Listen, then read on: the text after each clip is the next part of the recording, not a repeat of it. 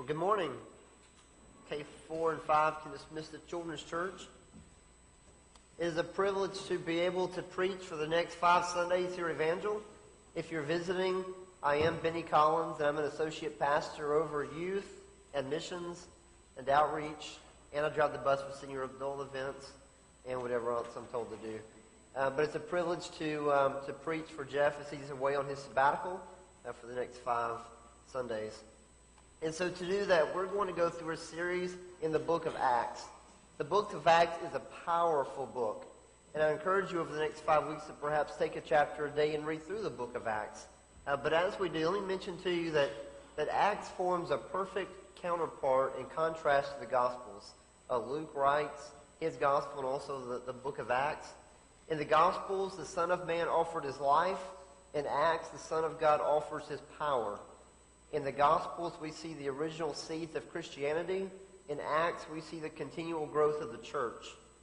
The Gospels tell us of Christ crucified and risen. Acts speaks of Christ ascended and exalted. The Gospels model the Christian life as lived by the perfect man Jesus. Acts models it as lived by imperfect men. Acts is a very powerful book, and I hope that the Lord will do great work as we speak upon it the next 5 Sundays. If you would turn with me to Acts chapter 1, verse 8. And we're going to speak about that question, are you empowered by the Spirit of God?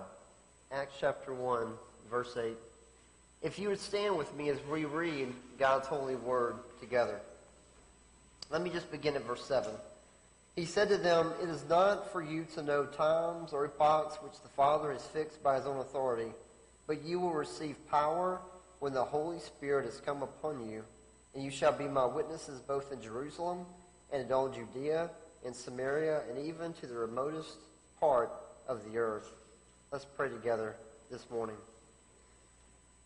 Lord Jesus, would you speak to us this morning? Father, would your presence be here as we read from your word? And Father, would you change us to become more like yourself? Father, we desire to hear a word from you. And so would you speak to us? And we pray in Jesus' name. Amen. So Acts chapter 1:8 is known as as a key verse in the book of Acts. But as we think about the power of the Holy Spirit, let me share this story with you this morning. Let's say that you go to Sears. You go and you're looking for a refrigerator. And you go to the appliance section, you see the one that you want. It is top of the line. We're talking $10,000. This is a serious refrigerator. You open the doors and the trays slide out automatically. This refrigerator has amazing features. You decide to buy it. They're going to deliver it in a few hours, so you go home to be there for the delivery. But on your way home, you stop by the supermarket and you load up because you want to fill the refrigerator up with your goods and items. So they pull up and they bring your refrigerator in and put it in place. So you load it down with all of the goodies that you've picked up from the store, and you feel really good about what you have now in your home. When you wake up the next day and go to the refrigerator for breakfast, you discover something that is very heart-wrenching. You discover that the milk has soured. The ice cream has run all over the floor. And the vegetables are beginning to change colors. It becomes evident to you that this thing does not work. And all this investment was for naught. And you are angry. So what do? You pick up the telephone and you call Sears to give them a piece of your Christian mind. So you get the associate on the phone and you say, who sold you the refrigerator, and you say, "Sir, I bought this refrigerator for $10,000 and it does not work." The associate apologizes to you and says, "Listen, do me a favor. Go put your ear to the bottom of the refrigerator and see if you hear the low hum of the motor." You say, "Hold the line." So you go, you put your ear there, but nothing. He says, "Pull the freezer door and see if the light comes on." You say, "Hold the line." You go and you open it, and nothing. And he says, "There's a cord at the back of your refrigerator. Would you tell me whether it has been plugged in?" So you come back to the phone and you say, I've looked and I saw the cord and it is not plugged in. But for $10,000, it should have to be. It should just work on general principle. The associate then explains to you that this expensive brand new refrigerator has all the manufacturer specifications to do and to be all that it was designed to do and be, but not without power. It's got parts, but the parts can't work without power. Just having the parts, as expensive and precious as they are, won't allow the parts to do what the parts were designed to do unless it's connected to power. This morning, as we journey through the book of Acts, I want us to think about power and the power that Jesus promises would be inside of us. In Acts chapter 1:8, we learn about this promise of power. Luke begins as he pens the book of Acts, and we see the disciples are in a state of waiting after the resurrection of Jesus. The disciples were told not to leave Jerusalem, but wait for what the Father had promised. But what did they need to wait for as we begin the book of Acts? They had been taught by Jesus, they had followed Jesus, they had loved Jesus, and yet as he is risen, they are told to simply wait. It would seem as if they would be able to carry on the faith, but they wait. And they wait because Jesus will not leave them on their own. He knew that they could never preach and teach and live out this Christian faith without him. And so as Luke finishes his gospel in the chapter 24, verse 49, he writes, "Wait, but you are to stay in the city of Jerusalem until you are clothed with power from on high." And what great news for the early disciples, and what great news for us, that Jesus promises to clothe us with power that is on high. And so we're going to take a look at that this morning and take a look at his promise to empower. A promise to empower. But you will receive power. As the disciples wait, I can imagine the conversations as they're in Jerusalem about 40 days after the resurrection, as they wait for this power that is to come. But what I want us to think about this morning is that when Jesus tells them, "But you will receive power," he tells them a few things. And one is this: you are not alone. I have died and I have risen again, but wait, for you are not alone. At the end of the Gospels, we can imagine the heartache, the heartbreak, the confusion of the disciples. First, Jesus' arrest, and then Peter's denials. The disciples must have struggled with the loss of Christ and all that that meant. But Acts 1:8, Jesus reminds the disciples of one of his great promises that affects us greatly. Even though Jesus would return to heaven, the Holy Spirit would come and would clothe his children. He would not leave them alone. He would not leave them alone in a defenseless world. He would not abandon his children to fight the good fight alone. He would send the gift of the Holy Spirit. We don't always talk a lot about the Holy Spirit, but what a gift the Holy Spirit is, for we are not alone. At times, we may feel defeated. You may feel defeated this morning in this lost and fallen world that we live in. At times, our prayers may seem ineffective. At times, our time in God's Word may seem dry. Sometimes we feel like we have been left all alone to fight this life. But I want us to know this morning, as we journey through the book of Acts, we're going to see that you have not been abandoned. And you have not been left to fight this Christian life alone. The Holy Spirit indwells in every believer. And he gives us boldness, wisdom, courage, and comfort to live a faithful, victorious life that glorifies our Father in heaven. But that's not all.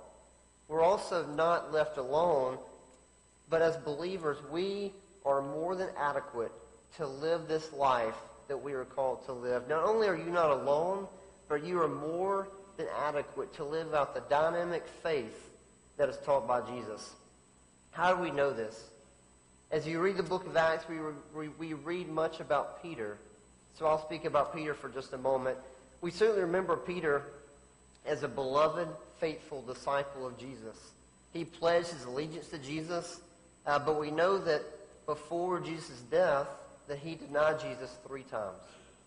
And he left from there heartbroken. As he denied Jesus, you're wondering as you read the book of Luke, what will happen to Peter? Would he spend the rest of his life in regret and sorrow? And we know that is not what happened. We read in John's Gospel, we see Jesus forgive and restore Peter. And then in the book of Acts, we read of the many ways that he was empowered as a mighty disciple of Jesus through the indwelling of the Holy Spirit. Peter stands and proclaims in Acts chapter 2 the mighty greatness of the gospel and proclaims a powerful sermon declaring the death and resurrection of Jesus. And in the book of Acts, he's gone from a man full of fear to a man full of faith. Peter's now clothed with what Luke called the clothes of Jesus. He called the clothing with the power of the Holy Spirit. I imagine that Peter was devastated after he denied Jesus, if you think for a moment. In Mark 14:72, it says, immediately a rooster crowed a second time, and Peter remembered how Jesus had made the remark to him, before a rooster crows twice, you will deny me 3 times. And then the scripture says he began to weep. I think about Peter. He's a bold man, loved Christ, and yet when times got hard, denied him, and he walked away, and we see him weeping at the end of the book of Luke. But when we pick up in Acts, the Holy Spirit has come, and he has been forgiven, he's been set free, and suddenly Peter is a mighty man of faith. And we read in Acts 2:41, as a result of Peter's sermon, we read, so then those who had received his word, Peter's sermon, were baptized. And that day there were added about 3,000 souls.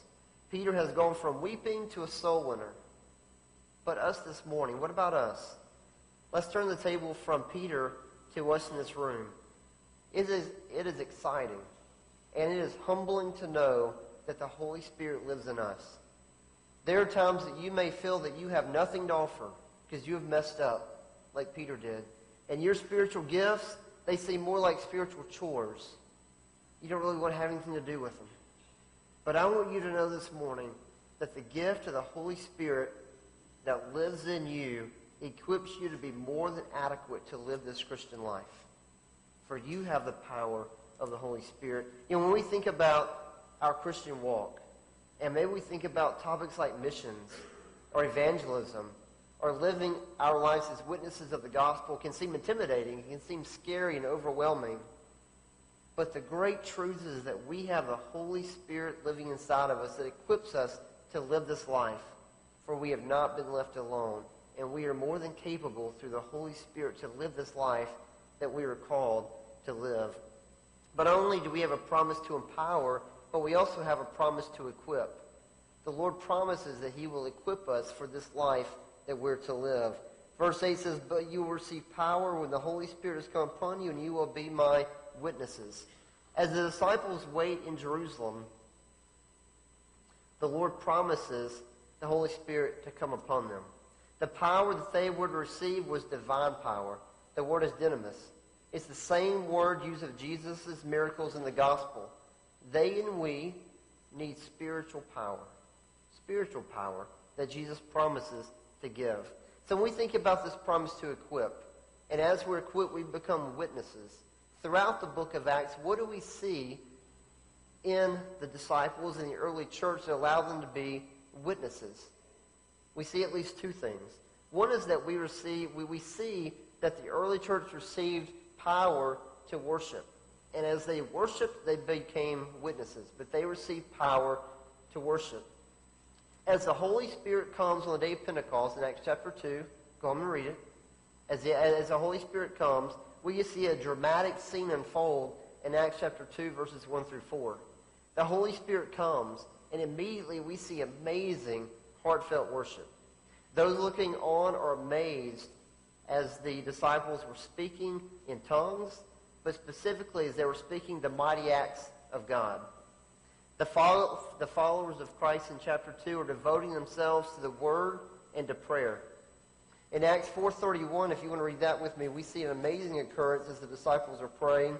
In Acts chapter 4, verse 31, and when they prayed, the place where they had gathered together was shaken, and they were all filled with the Holy Spirit and began to speak in the word of God with boldness. The place they are meeting is shaken.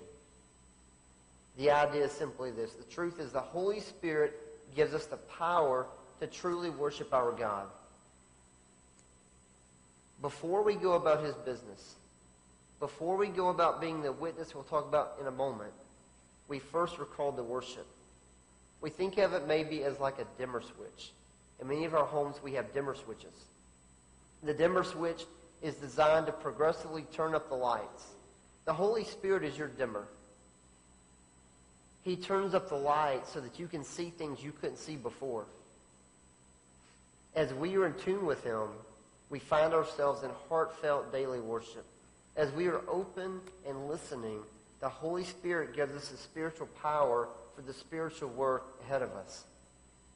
The disciples were expectantly waiting in Jerusalem for what the Father would bring, what this gift would be. And the Holy Spirit showed up and rocked their world, as we read in Acts chapter 2.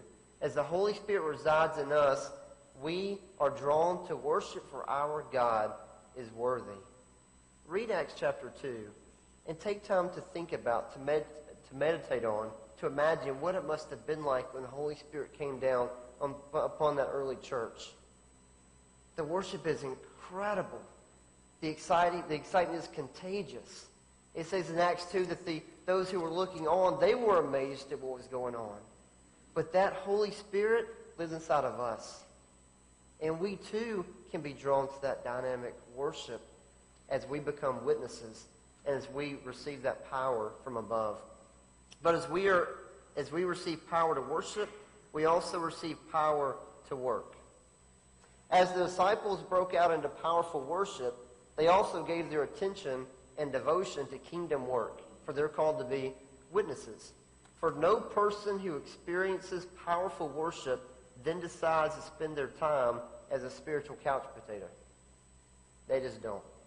Those who truly worship, they go to work and they're about the kingdom. Followers of Christ will receive great power to do the work that he has called them to do. Those whom the Lord calls into his service, he qualifies. He equips for the work. And as we do this work, we are completely dependent upon the Lord and the work of the Holy Spirit. This ministry of the Holy Spirit we speak about, it's not a luxury. It's a necessity. It's something we have to have inside of us. We work under the motivation, the empowerment, and the leadership of the Holy Spirit. We just don't always think of it in this way.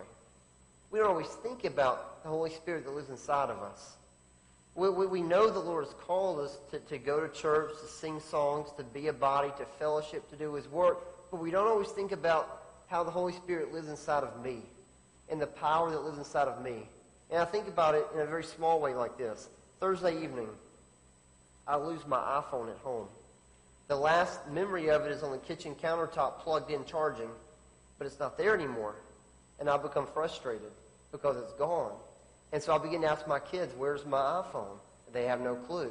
I accuse Kylie because she takes my iPhone and she doesn't have it.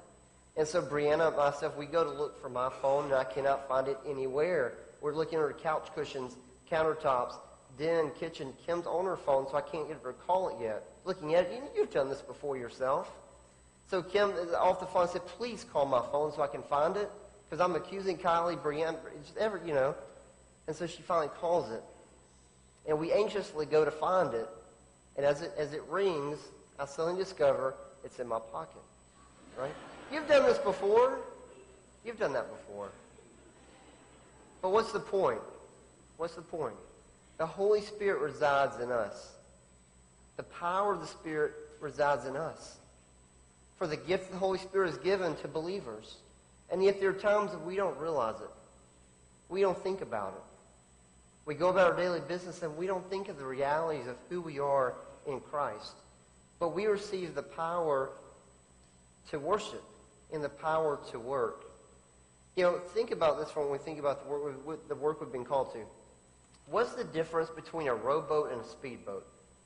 Think for just a moment. What's the difference in a rowboat and a speedboat? A rowboat requires human effort. A speedboat moves based on another power source. A rowboat might represent this, my determination to get there. Oftentimes in my spiritual life, I think I'm a rowboat. I'm just going to make it happen, pull up my bootstraps. I'm going to do my best to get done what I need to get done. But you're not called to be a rowboat. You're called to ride in the speedboat. A speedboat represents the Christian who relies on the power of the Holy Spirit to propel him forward in his Christian life and to get him where he needs to go. Jesus didn't leave the disciples to do the work alone. They're sitting here in Acts chapter 1 receiving this great power called the Holy Spirit to work in them. And that great power empowers them, it equips them, but it also has a purpose to impact eternity. The Lord is going to use these men, these women, this early church to impact his world for eternity. They get to share in this mission, and so do we this morning. You have a mission. The verse ends with, "You shall be my witnesses in both Jerusalem and in Judea and Samaria and even to the remotest part of the earth." You have a mission. You shall be my witnesses. Witness is a key word in the book of Acts. If you go home and read the 28 chapters of the book of Acts, you'll count the word witness at least 39 times, used as either a verb or a noun. In the original Greek language, the word for witness is also the same word for martyr, which is very interesting. Jesus has called us to be radical in our witness. We are to be loyal at no matter the cost. To be a witness for Jesus in our home, neighborhood, workplace, and city can be a difficult task, but the whole reason we are given the power of the Holy Spirit is so we can be this witness, so we can be a martyr for Jesus, and we can be completely sold out. We've been called for a great purpose that impacts eternity itself. We're called to be a witness at our home in Jerusalem. We're to be a witness to our distant neighbors, perhaps in Judea. We're called to be a witness even in the places that are difficult and with people that we may not like maybe in Samaria. And we're called to go out to the entire remotest areas of the earth. Luke emphasizes that disciples of Jesus are on a mission, and that mission includes you and it includes me. In reality, Acts chapter 1:8, as it is a primary sort of key verse in the book of Acts, it also provides an outline for the book of Acts. Acts 1 through 7 speaks of our witness in Jerusalem. Acts chapters 8 through 12 represents our witness in Judea and Samaria. And then chapters 13 through 28 speak to our witness at the very ends of the earth. So we have a mission. We also have a ministry. We all have a ministry. The Lord has empowered you with the gift of the Holy Spirit for you to serve in the ministry that you're a part of. We all have a ministry to be witnesses. Ministry is not just for those with fancy Bible degrees, not just for those who stand in pulpits. We're all ministers and representatives of Jesus in our daily lives. The Spirit of God is seen in many different gifts, as if you know the passage in the book of Romans. If you were to look in Romans chapter 12, and you were to read verses 6 through 8, Paul writes, "Since we have gifts that differ according to the grace given to us, each of us is to exercise them accordingly. If prophecy, according to the proportion of his faith. If service, in his serving. Or he who teaches in his teaching. He who exhorts in his exhortation. He who gives with liberality. He who leads with diligence. He who shows mercy with cheerfulness." Paul reminds us, whether you teach, if you lead, if you give, if you show mercy, whatever you might do, you have a ministry and you have a purpose. What is your ministry? Maybe it's your children. Maybe it's your family, your workplace. Maybe it's a parachurch ministry like a Save Life or a Discovery Club. Or maybe it's wherever you have your hobbies. But we are all called to have a ministry. If you're breathing this morning, you have a ministry. And we are called by the power of the Holy Spirit to exercise our gifts for that ministry. But reality, the American church, we struggle with this. You know, we struggle with really understanding the Holy Spirit that lives inside of us, and we quench it. And we forget how we can be used. In some manner, as this story I'll share. There was a lady who lived out in the boondocks. Now, if you don't know what the boondocks is, you can Google it later. I lived in the boondocks growing up in Forest Home, Alabama, where what you do is you rock on rocking chairs and you peel butter beans and peas. But there's a lady that lived out in the boondocks. She did not have electricity, but she wanted it. So she called the electric company, and they made arrangements so that a line could be gotten out to her so she could have electricity. After delivering electricity to her home for about 6 months, someone at the company noticed that only 1 unit of electricity had been used. So a serviceman was sent out to check and make sure there was no problem. He rang her doorbell, and when she answered, he asked, "Hello, miss, are you using your electricity?" She said, "Why, yes, I am." "Well, may I ask what you're using it for?" "Well, when it gets dark, I turn it on long enough for me to light my kerosene lamp." So the woman didn't understand the power she had. She had all of this power that she could keep things well lit all night long, but she was settling for a kerosene existence. Many of us are settling for taking the great power that God has given us only to light our own human efforts. And we're not maximizing the power of his presence. As we journey through the book of Acts, I want us to really think about the reality of the Holy Spirit that lives inside of us and the power that we are given through the gift of Acts 1:8. We're all called and we're all capable because of the power that lives within us. Let me pray this morning. Father, we're so thankful that, Lord, you did not leave us alone. But, Lord, as you empower us, you allow us to be more than capable and able to live this life that you've called us to. Lord, you equip us for a grand design. Lord, you allow us to be witnesses of your death and your resurrection. And you allow us to go out and to impact eternity. So, Father, for each of us, as we journey through the book of Acts, Lord, would you help us to see the calling you've called us to, and would we with great boldness and courage live the ministries that you've given us. And so we pray this in Christ's name. Amen. Stand with me this morning as we have the benediction.